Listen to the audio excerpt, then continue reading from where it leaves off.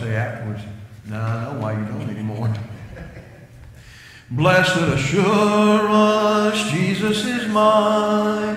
Oh, what a foretaste of glory divine. Heir of salvation, purchase of God, born of His Spirit, washed in His blood.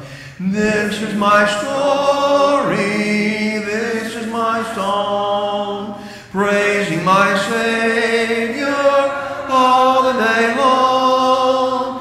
This is my story, this is my song, praising my Savior all the day long. Perfect submission, perfect delight, visions of rapture now on my side. Angels descending, bring from above echoes of mercy, whispers of love. This is my story, this is my song, praising my Savior all the day long. This is my story, this is my song, praising my Savior all the day long. Perfect submission, all is at rest. I and my Savior am happy and blessed, watching and waiting, looking above, filled with His goodness, lost in His love. This is my story, this is my song, praising my Savior all the day long. This is my story, this is my song, praising my Savior all the day long. All righty.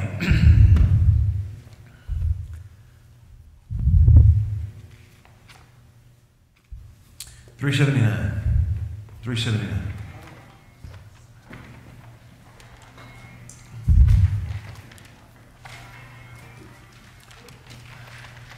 Everybody got it? Be not dismayed, whate'er betide, God will take care of you. Beneath His wings of love abide, God will take care of you. God will take care of you through every day or all the way. He will take care of you. God will take care of you. Though days of toil when earth doth fail, God will take care of you. When dangers fierce your path assail, God will take care of you. God will take care of you through every day or all the way. He will take care of you. God will take care of you. No matter what may be the test, God will take care of you. Lean, weary one upon His breast, God will take care of you. God will take care of you through every day or all the way. He will take care of you. God will take care of you. Okay, let's get caught up up on all that's sick and everything that's going on in that respect. Bruce, again, was not feeling well today. Again, it may be because of the pollen, and we pray that that's all that it is, obviously. But again, pollen makes us all miserable this time of year. And I don't know about you, but about this time of year, I love the rain simply because of that. Okay, that's just me. We also need to remember in our prayers Betty's sister Phyllis. How's she doing?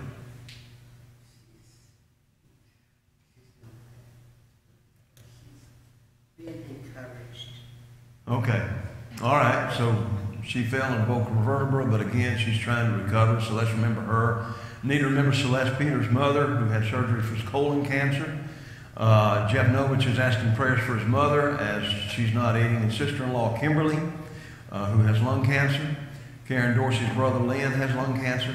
Need to remember Laura Salinas and Margie Gaddis and all the Salinas family as they're continuing to work through all their aches and pains and struggles. Tanya, this is a friend of Michelle, had her kidneys removed. And also Pat and Dominic Camiso is asking for prayers for their son Nick, so keep them in mind. Please also remember the folks in the nursing home, Susan Jackson, Verna Height, Dorothy Kaysen, and Tina Broadway. Let's remember all of them in our prayers. Anybody else that I did not mention? Oh, you're just waving. Okay. There's a bat. Huh? It's right there. There's a gnat. Okay. Update on the Camiso's daughter-in-law. Basically, they said a miracle is about it. The cancer is spreading throughout her body despite treatment. So. Okay, so we do need to remember them in our prayers, obviously. All right, anybody else? I'll be having my second cataract surgery tomorrow, 7 o'clock, so pray that all goes just as good as the first one. Okay. Anybody else? Definitely keep you in prayer. Anybody else? Going once? Going twice? Sold. Again, very, very glad y'all are here. Brother, would you lead us in a word of prayer? Thank you. Let's together pray. Our Father and our God, we come to you this time. We thank you so much for all the blessings, Father, that you so richly give us, Lord. We know all good and perfect gifts come from you, and we thank you so much for that. We realize, Father, we are not deserving, but it's because of your love, your grace, and your mercy that you see fit to be favorable to us. And we thank you so much. We thank you for each one who's gathered here tonight. We pray, Father, a blessing for each one. We pray, Lord, that we will be encouraged by their presence and they'll be encouraged by ours. We pray, Lord, as we study the word tonight, that we will attend to it, Father, and that we would gain something that we can apply to our lives and we can be better servants for you. Lord, we know that that's what we are. We all are servants. And we pray, Father, we will always have that servant attitude, always looking to serve you and to serve others, Father, because we realize, Lord, that that is the way that you are being seen during this day, by the light that we shine, the good deeds that we do, and they'll know that we serve you, Father. Lord, we pray for all of those who were mentioned that are sick, family, Father, the relatives of families, Lord, we friends. We pray, Father, that you meet each one of those needs. We pray that you be with our brother Bruce tonight, and we pray, Lord, that the allergies won't attack him that much, Father, that he will regain his strength, Father, and be all right. We pray for all the others, Father, who suffer from allergies during this time of year, Father. We pray, Lord, that you will comfort them and you will just help them to be cautious and to maintain, Father. Lord, we know, like the song says, that you will take care of us. Many times we have weights, we have struggles, we have things that we're trying to solve ourselves, Lord, but we know we can't do it without you. And you'll take care of us. All we have to do is just take one day at a time. And we pray, Lord, that we can be mindful of that when we're going through difficult times. Lord, we ask that you be with the bereaved, those who have lost loved ones. Pray, Lord, that you will comfort them, Father. Be with South Carl, Lord. Help spiritual, Father, and, Father, reaching out to the lost to bring more souls to you. Lord, we pray for the leaders here. We pray that you will continue to bless us and help us to always be in accordance with your will and consult your word, Father, for all the decisions that have to be made. Be with us as we do that, Lord. Be with the Bible school teachers, Father, and bless them, help them in their studies, Father. And we pray, Lord, that you will just meet all of our needs. Father, sometimes we go through things and we don't let others know, Father, but you know what's going on. We pray that you would help us in this area. Be with Brother Tommy tonight as he conducts the class, Father. Give him a regular remembrance of the things he studied and help him to be able to impart to us that in a way that we could be able to gain strength, gain knowledge, and apply it to our lives. Forgive us for our sins, Lord. So many times we say, do, and think things that we shouldn't. And we're sorry, Lord. Help us to be conscious of that. This is our prayer in Christ's name. Amen. Amen. All right, class may be dismissed.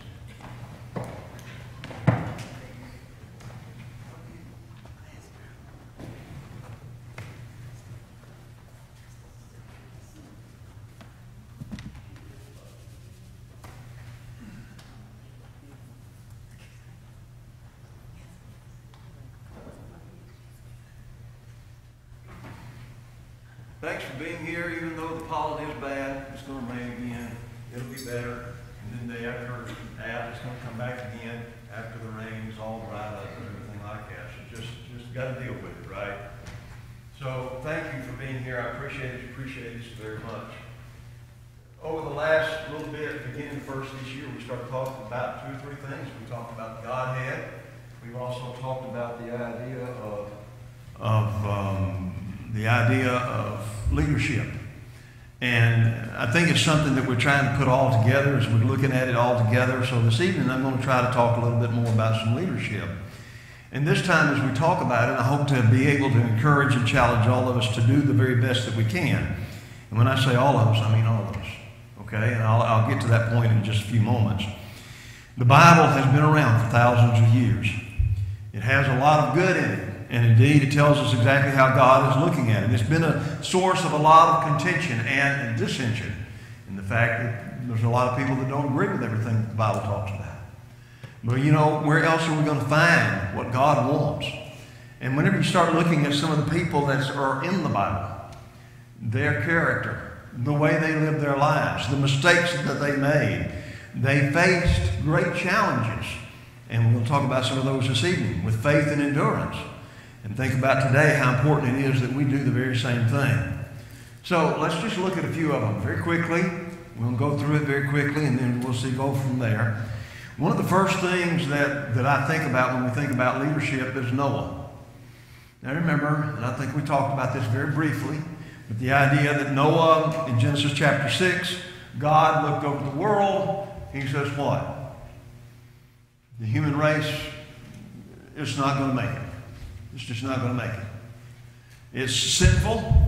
And again, look at all the wickedness and so forth that was going on. And so God decides to wipe out the human race. Now, you're sitting there thinking to yourself, well, I can't even really put that in my mind, but that's exactly right. That's exactly what's going on. God is going to do away and start from scratch, in essence. But rather than making the whole universe or putting another Adam and Eve somewhere in some other garden just for all this stuff to start all over again, just remind you of the fact, an ideal of the fact that God hopefully was wanting to start with one person or a family that could make a difference. And the guy that he chose was a fellow by the name of Noah. Now, think about Noah for just a few moments. It seemed like through all of this, he'd been the only one that hadn't been corrupted. And so God tells him to build an ark. And we talked about the idea, and I've shared this with you before, but that whole idea that through him, all the animal life is saved. And so the whole world is doing what was wrong. Noah was doing what is right. Right? Now, what's the lesson? Huh? Do what? I can't hear you. What's the lesson? Do what's right. Huh? Do what's Do right. what's right. Thank you. Y'all all know by now when I've got pollen, my ears are stopped up. And when they're not stopped up, they're always ringing. So maybe that's part of the reason why I'm losing it, okay? But just so y'all know, it's either ringing or it's stopped up. So speak up. My wife knows that. See, she knows that situation. So think about it for just a minute. Notice as God's talked to him, he says, "For you alone have I seen righteous before me in this time." The whole world, the entire world was doing things wrong, sinful, but Noah was living the kind of life that God could use. We a lot of times talk to our young people about the idea of peer pressure. It's not just the young people that face peer pressure, we do too. We see a friend of ours that gets a better TV or a better something or other, or a brand new car or something like that. So then all of a sudden we kind of look at my old car and my old truck and I say, well, you know, this one's 15 years old and I don't know how much longer it's going to last. Maybe I need to go buy me another car so we get ourselves deep in debt. Or we have a friend of ours that actually encourages sin in many situations, and sometimes it's hard to fight back against that situation unless you've really got the stamina and the determination that you're going to do what God says no matter what. Think about the idea that he was going to be the one, Noah and his family, that was going to save as it was, the planet as it was. But think about this in this respect. You don't have to go along to get along. Noah made a decision, and his wife and his children, and they got to busy building that ark. And God, whenever it came down to it, they were the only ones that were delivered. Listen to what he says in Hebrews chapter 11, the roll call of the faithful. By faith Noah, being warned by God concerning events as yet unseen, in reverent fear constructed an ark for the saving of his household. By this he condemned the world and became the heir of righteousness that comes by faith. By faith. Noah was able to fight it off by faith. Now, I don't know your life. I don't know every little detail of your life. But do we live by faith? We know we ought to. We know we ought to be understanding what God wants and expects of us to do. But sometimes, brothers and sisters, we listen more to the world than we're listening to what God has said. And that's why it's so important that we really need to do this. And because of that reason, he was saving the world. All right? Again, I could spend so much more time on that, but just think about it in that respect. Secondly, going back to Hebrews 11, verse 8. By faith, Abraham obeyed when he was called to go out to a place that he was received as an inheritance. And he went out not knowing where he was going. By faith, he went to live in the land of promise, as in a foreign land, living in tents with Isaac and Jacob, heirs with him with the same promise. For he was looking forward to the city that had foundations, whose designer and builder was God. By faith, Sarah herself received power to conceive, even when she was past the age, since she considered him faithful who had promised. Therefore, from one man, and him as good as dead, were born his descendants, as many as the stars of heaven, and as many as the innumerable grains of sand by the seashore. In Genesis chapter 12, the Lord said to Abram, go from your country, your kindred, and from your father's house to a land that I'll show you. Abraham, I want you to leave family and everything else, and you just go to where I show you. Lord, where are we going? I'll let you know when you get there. That's called faith, right? I'll let you know when you get there. So just again, think about that.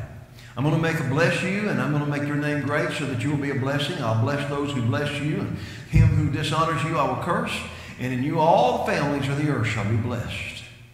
Think about the idea. Abraham is instructed to leave his comfort zone. We all have our comfort zone. It may be our house. It may be where we go or our job or whatever it is. Something that we're very familiar with. We like our comfort zone. Amen? And whenever somebody messes with our comfort zone, then it's going to get rough, right? And that's the reality of it. So here's God saying, listen, I'm wanting you to leave. I'm wanting you to go to a land that I'm going to show you. And Abraham says, well, where is that, Lord? Well, I'll let you know when you get there. That's faith. That's faith. Now again, just challenge each and every one of us to think about this thing. Do I have that kind of faith? Do I read God's Word and put that Word into effect in my life, even though I'm not sure exactly how it's all going to work out? That's the way we ought to live. But more often than not, we try to live our lives our way. And then when everything does blow up because we try to do it our way, then maybe at that point in time we kind of want to go back and say, well, I wish I had a do-over, right? How many of you have ever wanted a do-over? Okay, we all have. We all have. But the reality is that whenever we are studying God's Word, whenever we look at these people here, we need to learn the lessons that they had to learn. Great leaders embrace that uncertainty, but they know the truth that the promised land awaits them on the other side. Okay, that's two guys. First off, there was Noah, then there was Abraham, and then there was a fellow by the name of Joseph, okay? Latter part of the book of Genesis, again. His story begins in Genesis chapter 37. Think about this for just a moment. He had a tough life, didn't he? He was Daddy's favorite. I may not need to ask that. But I started to ask, were any of you, when you were growing up, were you Mama or Daddy's favorite? Huh? Oh, look at there. Okay, there's two. Anybody else? Three. Shall I get a 4? Yeah. How did that work out with y'all when it comes to y'all? You see what I'm saying? How did that work out whenever your brothers and sisters came along? You know, and surely you never had no disagreements with your brothers and sisters, right? Well, I'm Mama's favorite. I'm Daddy's favorite. And you see, you just all the time, just fighting one another because of that issue, right? Think about Joseph for just a few minutes. He was sold into slavery by his jealous brothers. Sold into slavery. They were going to kill him. But a band of Bedouins came along and they sold him off into slavery. And his father was told that he was killed by a wild animal. All right, he's living in a land that he didn't want to go to. He's away from his family now. They're pretty well written him off because they thought he was dead. That was the end of the discussion. His brothers probably, wasted the money. You know what I'm trying to say there. So here he was. He sold into slavery. And so he does the best he can in the situation. Then his boss's wife comes up to him and throws herself at him. Let's just be honest about that situation. And he refused to sleep with her, and then as a result of that, he winds up in prison. Okay? In prison. All right. So, things just got from good to bad to worse. He's in prison back in those days. And just chew on that fact for a moment. And he was there, and he interpreted the dream of a prisoner who was released and restored to his position. And Joseph said, listen, I don't deserve to be here. I've not gone through a trial. Whether they had trials back then or not was a whole other issue. We're not sure about that. We're just kind of guessing at it. But I don't deserve to be here. You know, a lot of times we need to stop and think about the fact that probably most of us don't deserve to be where we are. We're blessed, richly blessed. And again, how many people have gone to prison because of crimes they didn't commit, but it was all laid on them? How would you feel if you were in that situation? I'd want some reparations somehow or another. I'd want somebody to pay me back. Bottom line is, so here he was. So he was in prison, and so he was restored. This prisoner that he interpreted for was released and restored to his position. But Joseph said, please talk to Pharaoh about me. And what did the guy do? He totally forgot. Or he's out of prison now. He don't care. It's over. I'm where I want to be, right? He didn't care about Joseph. And so what happens in the end, Joseph becomes the leader of all Egypt, second only to Pharaoh. This guy that went through a lot. He didn't know if his mom, he didn't know if his family was still alive. He was not in prison because he had done anything. Life was not fair to him. He could have griped and carried on all day for the rest of his life because it just life isn't fair. But he didn't. He didn't. When he became leader of all Egypt, second only to Pharaoh himself, he delivered the Egyptians from a famine. And in the midst of this, here comes his brothers, same ones sold him into slavery. Now, remember, think about this. He's now the second guy in charge of Egypt. If he wanted revenge for his brothers and what they did to him, you think he could have got it? Did he or did he not throw them in prison for a little while? Yeah. But then he called them back out. It wasn't like he was going to make them stay in prison for the rest of their lives. You see, he was trying to teach his brother something as well. And so, whenever his brother does, and Joseph says, you know what? Though you meant harm, God put me where he put me to save you. Here's the point. There are going to be times as leaders that we're going to struggle with what to do. There are going to be times whenever we try to figure out the best situation in difficult times. Leaders sometimes make the mistake of quitting too early. Joseph had faith in God. And that's what kept him hanging in there. And brothers, sisters, that's the same thing with us. We've got to keep our faith in God. Not the preacher, not the elders, not the deacons, not certain people, not our boss. We've got to do it with God.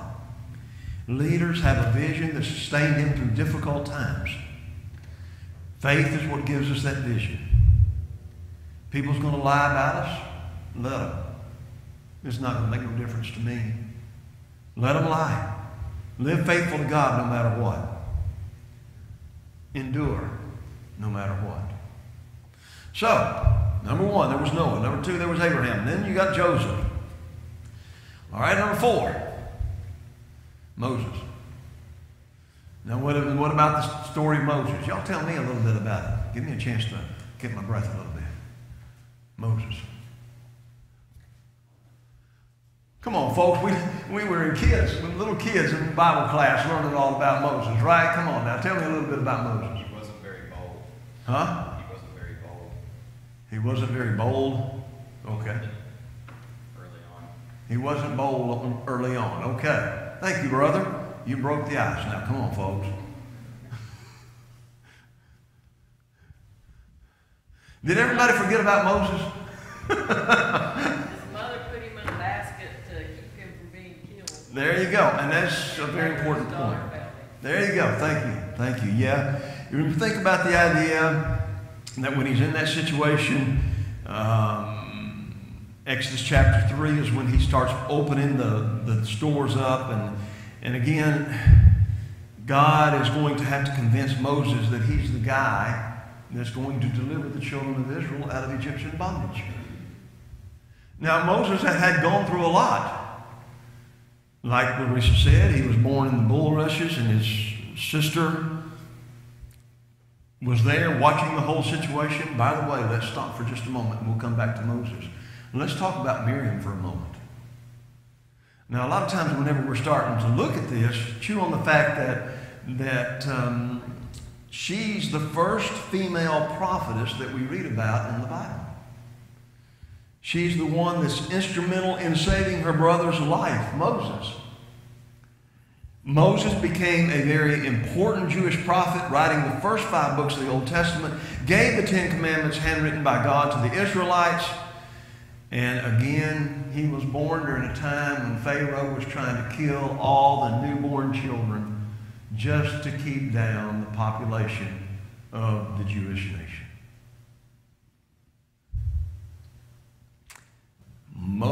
Miriam helped her mother, Jochebed, hide Moses for 3 months. Hebrews 11, verse 23.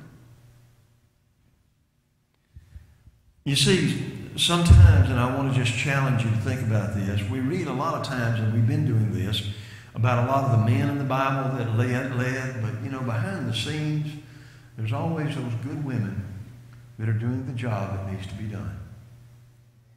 And here was Jochebed going to do her best and trying to save her son, and Miriam was going to help the whole thing out. You got to realize that they were putting their lives on the line. Because again, Pharaoh was bound to determine that all the male's children was going to be killed. And whenever again they couldn't hide him, they placed him among the reeds on the bank of the Nile. And Pharaoh's daughter discovered Moses. Now, we start reading through that, we say, boy, what a lucky circumstance. No. This is God's providence. This is God's providence. Does God providentially still work for us today? Yes, he does. We may not even really notice it when it's going on. But there are probably many situations in our lives that we kind of dismiss or something without even thinking about it in that respect. Whenever they could no longer hide him, then again, Pharaoh's daughter discovered Moses. She adopts him. And now what? He becomes very important. And he's grown up as it was as Pharaoh's daughter.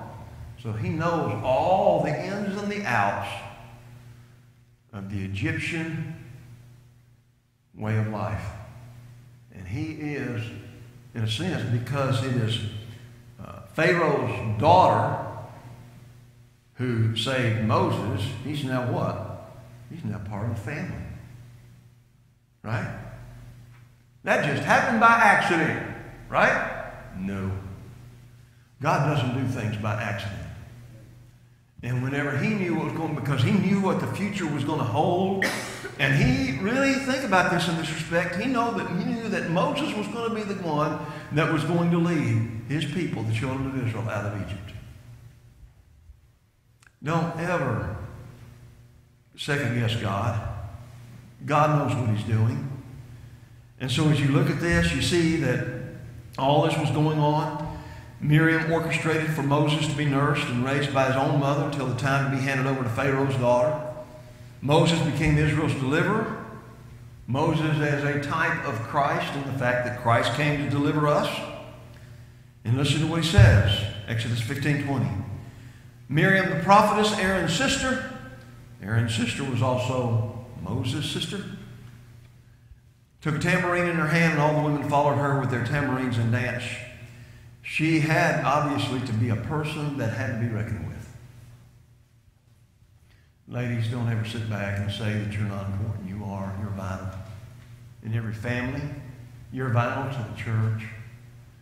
Again, as I sit back sometimes and look at us as men and the women, and I sit back and see that sometimes the women are doing a lot more than the men are. I'm not going to hear an amen on that one, are they? I could at least allow the women to say amen if you want to. You see what I'm trying to say? But honestly, think about that for just a moment. It's the truth. I'm being honest. Thank you, ladies, for what you do. She went down in history as someone who led all the women in Israel into acknowledging the God of Israel. Okay. Something just popped in my mind. I don't know that I've ever thought of. Exodus 12, verse 29. It came to pass that at midnight the Lord smote all the firstborn in the land of Egypt, from the firstborn of Pharaoh that sat on his throne to the captives. That kind of would have been maybe rougher. Maybe. The firstborn of Pharaoh. Yeah. There's a lot of things there that we're not privy to in that respect. But yeah, There's a lot of things that's juggling on right there, right? There really is. And this is something else that I've thought a lot about.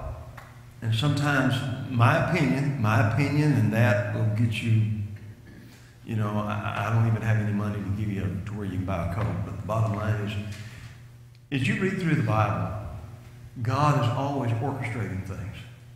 He sets up kings, he brings kings down. He set up Pharaoh, he brings Pharaoh down. So we get all wrapped up and tied up about the government of the United States and who's in charge and who's not and all this other stuff. And we're sitting there thinking, well, if we just get the guy that we want in charge, everything is going to be just perfectly fine. And sometimes, I don't know exactly how it works out. I don't think, because I don't have the mind of God. But God will allow us, think about this, to choose whoever we want, even if they're the most wicked person in the world. Back in the days of Moses, there was no election. It was the oldest son of Pharaoh, the next oldest son of Pharaoh, and that's the way it went, right? But here in this whole situation of the story of Moses, Pharaoh and his army was defeated, right? Because this is what God wanted. So maybe sometimes when we get a little bit upset or frustrated because of the way we think things are going, if they're not going right or whatever, just remember God's in charge of all of this. Just remember that. And sometimes we throw our chest out and sit back and say, well, my guy won or my guy didn't or whatever. And the bottom line of the situation is, how do we know? How do we know if God didn't make a choice to make it that way? Something to challenge you about. And whenever y'all get it all figured out, come talk to me about it, because I'd like to know a little bit more, okay? Another guy, a fellow by the name of Joshua. Joshua chapter 24. After leading the people into a new land, Joshua offers the Israelites the option to serve the God whom they've always served, the one who brought them into the land of Canaan, or they could serve the gods of the surrounding land. But we remember that great statement he says in Joshua 24, what? After summoning all the elders, he said, but as for me and my house, we will serve the Lord. And that again emphasizes something that we've seen already earlier whenever we was talking about this a little bit. The idea of Joseph making the right decisions even in situations that caused him to be in prison. He still made the right decisions. Here was Joshua. I'm going to do what the Lord wants me to do. As me and my house, we're going to do that. Again, there's a great lesson there for all of us. And again, the people all said that we're going to do what God wants us to do. They believed in Joshua's leadership. But what happens when a leader dies? What happened right after Joshua died? They were being run by the judges, and those judges, if you go through the whole book of Judges, you had some good ones, you had some bad ones. You had some people that were trying to do what God wanted them to do, and you had a bunch that didn't. And then you have some where you just kind of scratch your head, like Samson. He was one of those judges, right? But it's kind of like, wait a minute. Whose side are you on here, John? Samson? I mean, seriously. And it wasn't until that last battle that he died, and we finally see whose side he was on. But all through it, he was going back and forth. And I mean, as you read through there, the sad tragedy of it is, and I'm not trying to be, think about all the ladies that he had. You know what I'm saying? That's the way he was. That's the way he lived. And God used him, but after that, God's the one who decided where he's going to spend eternity. Usually, though, after the leaders die, what happens to the people? Huh? And they go back into sin. If you had a good guy leading, they'd go back into sin. We'd always kind of just go back to what we were doing. I see this sometimes in the church. I see this in my own life. Sometimes it's the hard way It's the hard way that you don't find many people going down because it's so hard. But a lot of people, even leaders, go the path of least resistance and try to make everybody happy. As we are now in this election year, what do we hear from everybody? I'm going to make your life all better, right? I'm going to do this. I'm going to do that. I'm going to do all this other stuff. And in the meantime, we racked up a $4 trillion debt that our children are going to have to pay eventually. Well, if we just throw enough money at it, it'll solve the problem, right? That's always worked, right? No. So you see what I'm trying to say here? You see the points that I'm trying to make? And it doesn't matter. You've got the guys on the Republican side of the Democrat side both ways. Right? Another guy, another leader, a fellow by the name of David. We start his story off in 1 Samuel chapter 17. The Israelites are being defeated by the Philistines and a 9-foot tall giant. Now, all of our kids love that story, right? They love the story of David and Goliath. That's the beautiful part of it right there. And so they're all there. They pitch in the camp together, and the Philistines were gathering for battle, and they gathered at Sokos, and so they might be able to begin to attack. So here's this 9-foot tall giant, and he is taunting the Israelites and challenges them to come send him a man. And if that man should defeat him, the Philistines would become their servant. And all those Israelites, they're just hunkered down saying, I'm not going out there with that 9-foot tall giant. No, that's not going to happen. This was a huge man, 9 foot tall. He probably was very muscular. He knew how to fight because that's the way he lived his life. So David is this small boy. What's going on here? Well, it's Goliath, and we're not going to. And David said, well, he's just a guy. Let's go out there and get him. No. Well, if you're willing to do it, David, you're the only one. What's going to happen if I do it? Well, you're going to marry the king's daughter. You're going to be in the royal household. And David's like, okay. Well. So what does he do? He goes out and picks up 5 smooth stones out of a creek. He didn't take the armor. He tried to put the armor on. He said, I can't do this. I can't do anything. I can't do anything this way. And so think about that whole idea there. He's going to go out there without any armor on, and he's volunteering. And Goliath mocks, you sending out this runt to challenge me? And David looks at him and he says, you come to me with a sword, a spear, and a javelin, and I come to you in the name of the Lord of hosts, whom you've taunted. And so he takes the stone, slings it with his sling at Goliath's forehead, knocks him to the ground, picks up the guy's own sword, chops his head off. Who won? Who won? God. That's the important point. God won. He used this young man. Now, brothers and sisters, I'm just challenging you to think about the idea that maybe some of us are sitting back saying, well, I'm too old to do stuff like that now. I don't need to be out fighting Goliaths and stuff like that. But listen, in every one of our lives, there's going to be these Goliaths. And they're going to taunt us.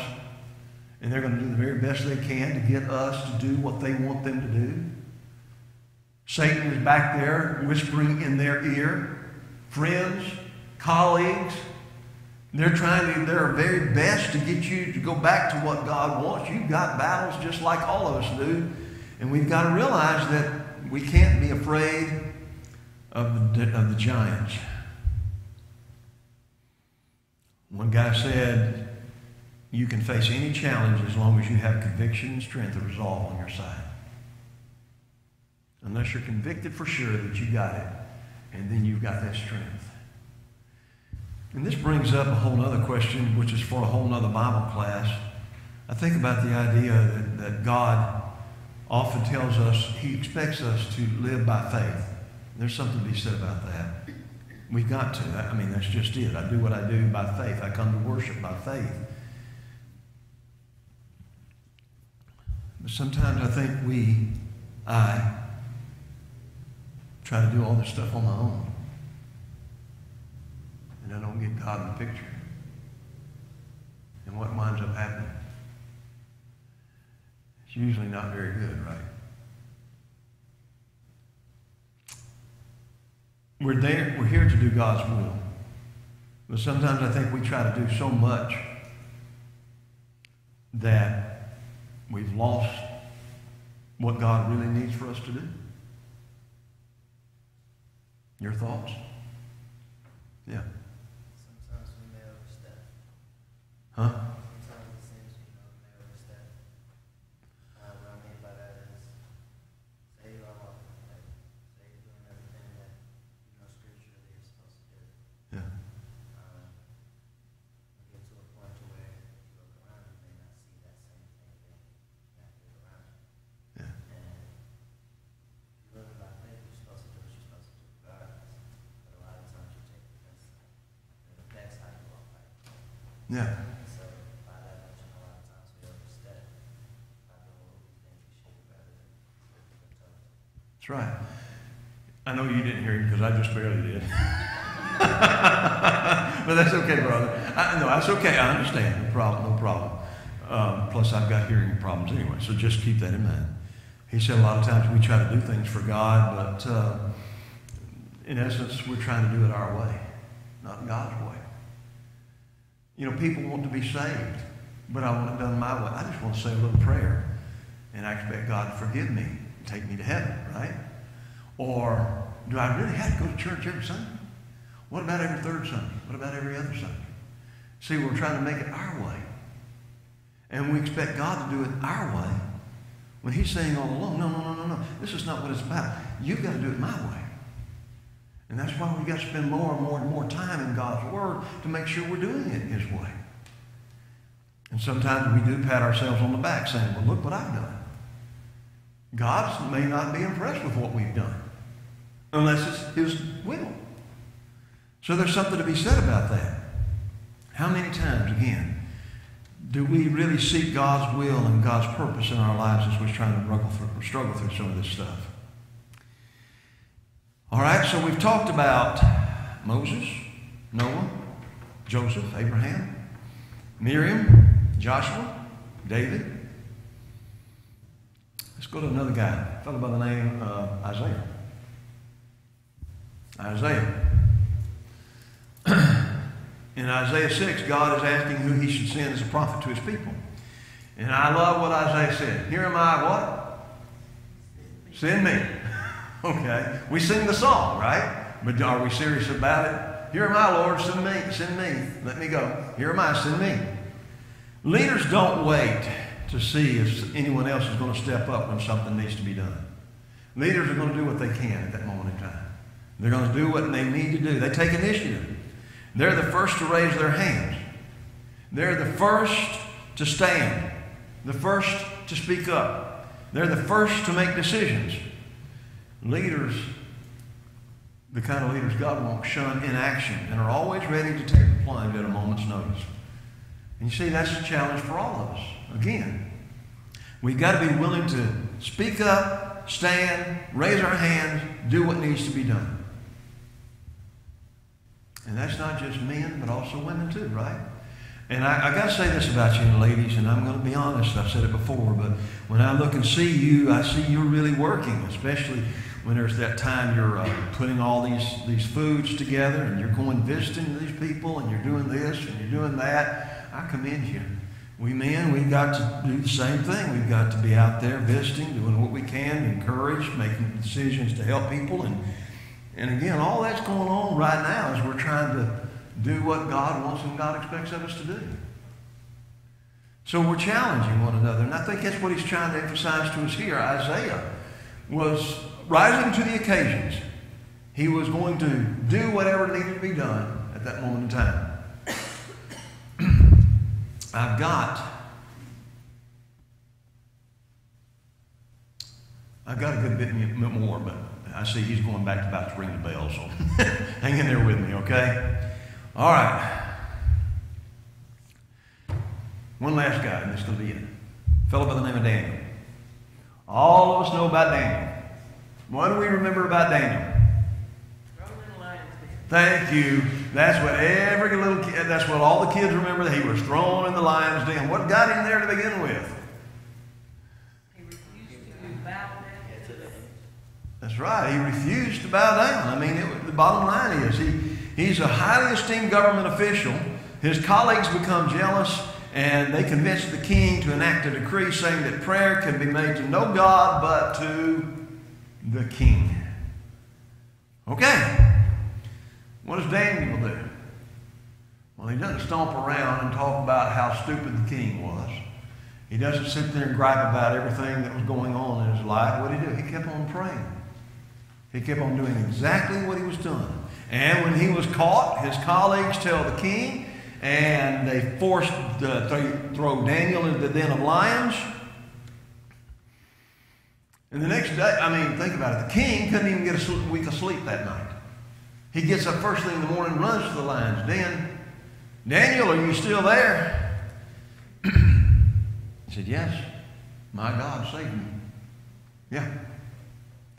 And you see, now all of a sudden, what's happened? The king now knows who God really is. The king also knows who's the man that's standing for God. And that's the kind of man that we need. He's not going to recant no matter what happened to him. Great leaders follow this example. We've got to stay steadfast in our conviction no matter what happens. Did you hear that? We have to stay steadfast in our convictions no matter what happens. And brothers and sisters, that's the challenge, right? That's the challenge in the world today. That's it. 5 minutes left. I'll get one more quick lady in here, all righty? A lady by the name of Deborah. She too was a prophetess. And she was the only female judge in the history that you read of the judges. Okay? Think about it. She also, interestingly enough, and this is something I've often seen myself, a lot of times in families, in family units, in church, and in other places, a lot of times the women step up to the plate when the men don't. Am I being honest, guys? I got 1, 2, 3 guys in here now, 4 guys in here. Okay, so we're outnumbered, but that's showing something right here, isn't it? I mean, let's also be honest about that. That's showing something right here. So the bottom line is a lot of times that when the men don't do the job, the women are going to step up and do it. And that means that we've got to be a better doing at that. That's, I think, what's happening here. She led the Israelites to victory and out of bondage. She was the 4th judge in the time of the judges. And she was, think about this, the only other person that was referred to as both a prophet and a judge in the Bible is Samuel. She was a prophet and a judge. She lived in the 12th century BC. And you think about, some people seem to think that she may have led that group of people for about 60 years. That's a long time to hold on to power, right? I wouldn't want to do that for that long, but just imagine that for a moment. What's interesting in all of this is that her leadership was appreciated and accepted by both men and women. But again, it emphasizes the idea that Deborah's story is a radical departure from the standard biblical themes which rarely place women in roles as warriors and generals. So the bottom line is she was there. Barak insisted that Deborah go with him to the war. They won the battle. Who got the praise? Deborah. You don't hear too much about Barak, do you? But you do remember who? Deborah. Why? Because this woman was being used by God. So, think about that for just a few moments. Sometimes whenever there is a vacuum in the leadership, somebody's going to step in and be the leader. Brothers and sisters, let's continue to study this. I'm not going to try to go back and go through everything that Bruce was, and that's part of the reason why I'm doing what I'm doing tonight. But I've given you some things to think about.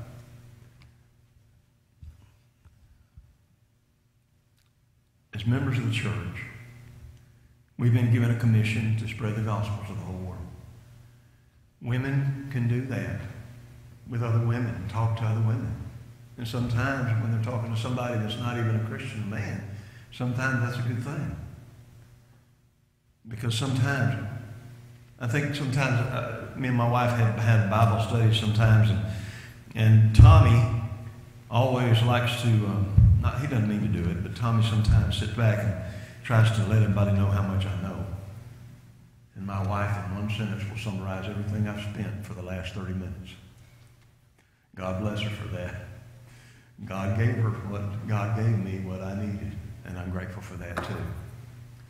So, brothers and sisters, we all can have a part in making a difference in this world. Don't just sit back and say, I give up, I quit. God expects us to be involved. Let's give it the best we've got. All right? Any other comments, questions, thoughts? You're dismissed.